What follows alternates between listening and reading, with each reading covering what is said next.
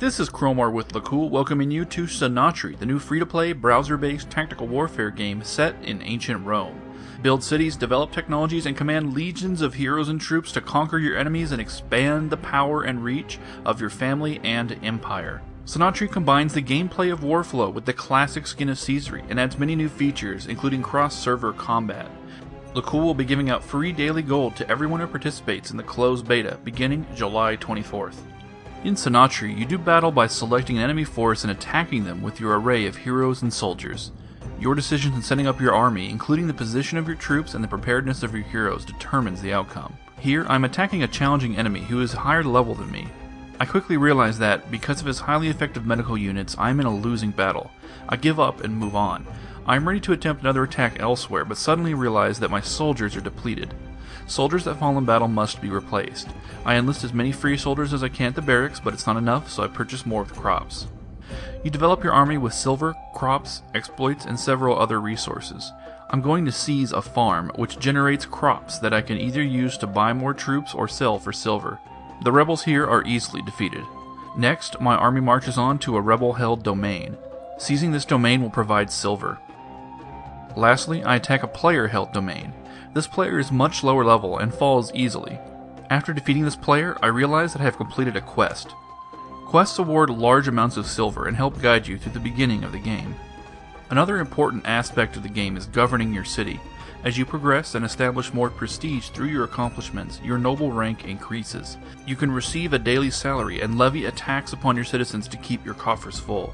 You can also buy and sell crops at the market. The price fluctuates rapidly, so try to buy at a low price and sell when the price is high. Here, I'm looking to buy, but the price is trending downward, so I'm going to wait for it to get as low as it can before I invest. You can research better tactics and technology to improve the effectiveness of your troops. You can also recruit new heroes to expand your army. Defeating some enemy bosses makes them available for recruitment. Each hero has a diverse set of strengths and weaknesses. To improve their abilities, you must train heroes and equip them with weapons and armor that you win in battle or purchase from the armory. Here, my most powerful frontline hero, commanding war elephants, wields my best weapons and armor. I also have several arrays or configurations for my soldiers. Different setups offer different advantages and disadvantages depending on the enemy you face. Lastly, you will need to constantly make improvements to your city. You can spend silver to upgrade your buildings and improve their effectiveness. With my troops prepared and my city built, it's time to go to war. I'm going to attack and conquer a player's city. This player is low enough level that I can defeat his troops without too much trouble. After capturing the city, the player becomes my vassal. Vassals generate silver for you over time. Now, I'm going to attack another high-level boss, Gorgo. When I look at the description, I notice that she is recruitable after being defeated, so we'll see how that works out.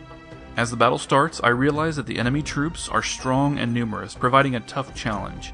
After some time, I finally whittle down the enemy forces to a few remaining soldiers.